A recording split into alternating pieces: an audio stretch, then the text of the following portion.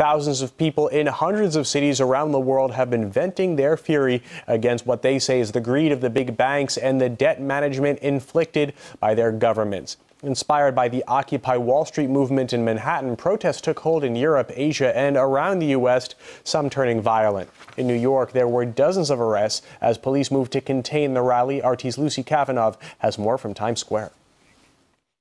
I'm here in Times Square in New York City, where this was the scene of a massive standoff by the Occupy Wall Street protesters who were here on a peaceful demonstration trying to take their message nationwide as other cities have joined up in the protests. Now, what we saw here over the past few hours was a massive standoff between the police and the protesters. We saw all kinds of police officers out here, riot police, police on cavalry. We saw, in fact, New York City Police counterterrorism unit officers, which was very confusing for the crowd. Again, this was a peaceful demonstration. Several thousand protesters had marched here.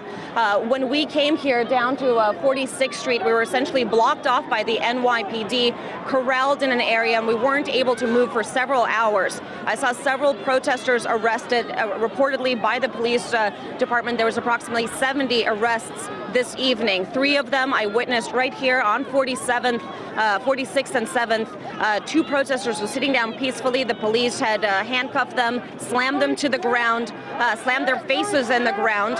They were not moving, not really resisting arrest, so it was confusing why the actions were so severe, so tough.